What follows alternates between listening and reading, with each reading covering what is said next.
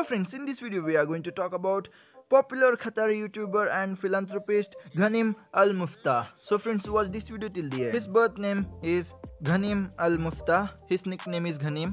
Ghanim was born on 5th May of 2002 in Doha, Al Kahir, Qatar, and he is currently 20 years old. Ghanim Al Muftah was born with the rare disorder called caudal regression syndrome, which impairs the development of the lower spine. Ghanim has Qatari nationality and his hometown is also Doha, Al Kahir, Qatar. Ghanim is the founder of Gharissa Ice Cream, a company that has 6 branches and hires 60 employees.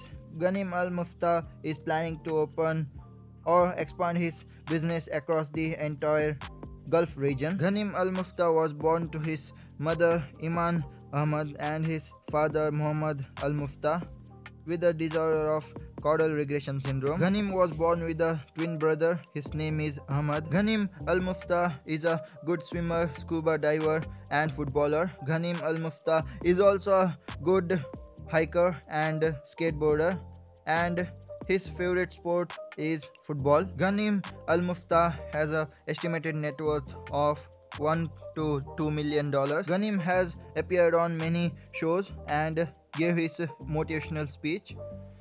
He has appeared on the TED Talks, and recently he has appeared on the FIFA World Cup 2022 Qatar opening ceremony with Morgan Freeman. So friends, this is the lifestyle and biography of Ghanim Al Muftah. Are you a fan of Ghanim Al Muftah or not? Let me know in the comment section. If you like this video, then do like and share this video, and to subscribe to watch more popular celebrities lifestyle and biography, and don't forget to press the bell icon.